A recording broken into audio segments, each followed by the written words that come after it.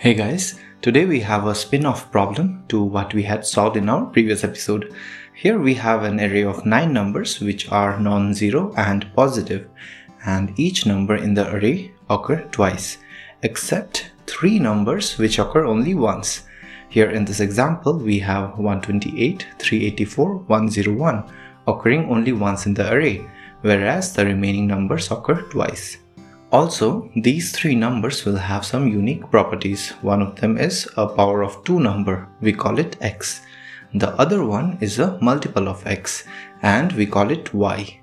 And the third number, z, is smaller than x and y. So your task is to find these numbers x, y and z given the input array. I would suggest you to watch the previous episode of this series in which we solved a similar but simpler question where we had to find only 2 non-repeating numbers in an array. If you want to try this question yourself, please pause this video now and start coding. Alright, let's revise some basic concepts we had learned in our previous episodes. First, any power of 2 number will have only one set bit in its binary form. So, a number x which is a power of 2 number will look something like 0, 0, 1, 0, 0 with only one set bit in the position j. Second, any number y which is a multiple of x, where x is a power of 2 number with set bit in position j, will have set bits only in position j or to the left of j. So in y, the bits to the right of jth position will have zeros. Third, any number z which is smaller than a power of 2 number x, which has set bit in jth position, will have set bits only in the positions to the right of jth position. Therefore, the jth position in z and the bits to the left of jth position will all be zeros. Great. Now let's revise some concepts of XOR. Given a number A XOR A will result in 0. And for numbers A, B, C, D, if we do A XOR B, XOR A, XOR C, XOR D, we will have A XOR A as 0 and 0 XOR B XOR C XOR D will result in B XOR C XOR D. Okay, now let's hit the question. Let's take a simpler example with smaller numbers. We have binary representation of 9 numbers here, 9, 14, 11, twice, and we have x 4, y 12 and z 3. 4 is a power of 2 number, 12 is a multiple of 4, and 3 is smaller than x and y. Now if we do an XOR of all these numbers, we have 9 XOR 9 as 0, 14 XOR 14 is 0, 11 XOR 11 is 0, and 4 XOR 12 XOR 3 will be 1, 0, 1, 1, that is 11. Alright, step 1, result 1 is XOR of all numbers in the array. Now let's see the properties of x, y and z. If you noticed, the positions in which the bits are 1 in z, the corresponding bits in x and y are always 0, isn't it? So if we do an XOR of x, y and z, the rightmost bit in the result will always be in the position of the rightmost set bit in z, right? So here in result 1, the rightmost set bit of result 1 is in the position of the rightmost set bit in z, and in that position x and y will always have 0 bit. So we can differentiate z from x and y using this idea.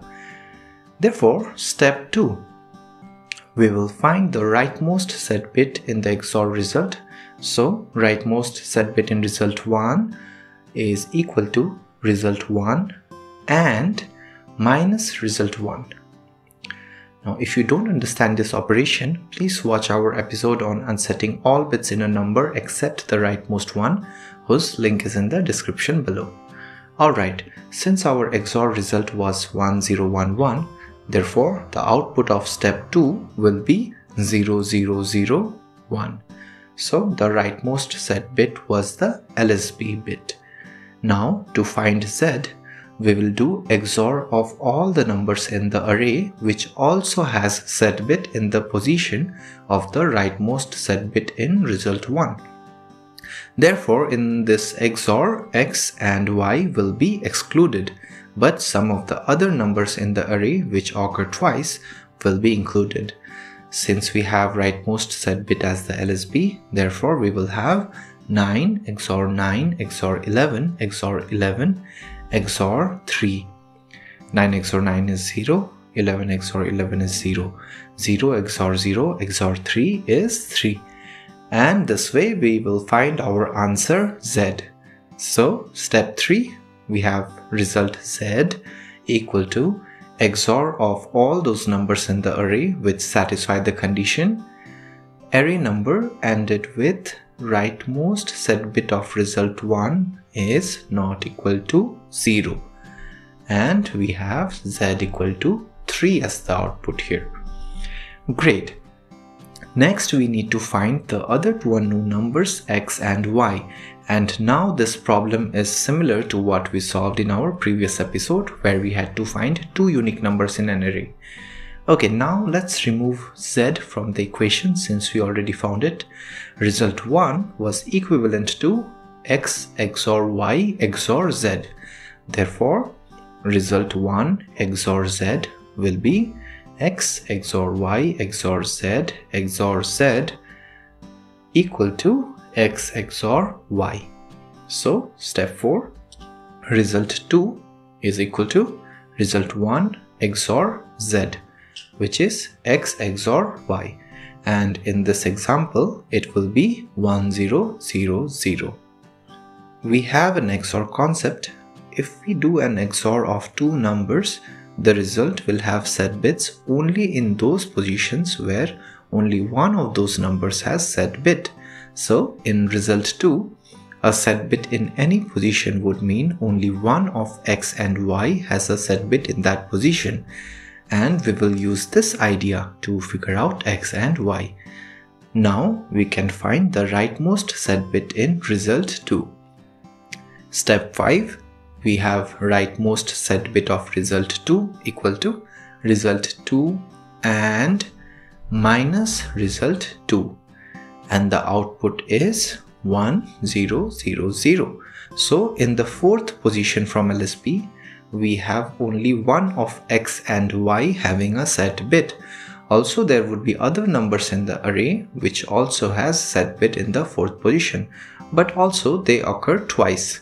So step 6, we find XOR of those numbers in the array which satisfy the condition. The array number ended with rightmost set bit of result 2 should not be equal to 0. Basically, we are doing 9 XOR 14 XOR 9 XOR 14 XOR 11 XOR 11 XOR 12. So 0 XOR 0 XOR 0 XOR 12. The result will be 12 here, and number 1 is equal to 12. Now number 1 could be either X or Y. We don't know yet. Also, we already have result 2 which is equivalent to X XOR Y. So XOR of result 2 with number 1 will give us the other unknown number between X and Y.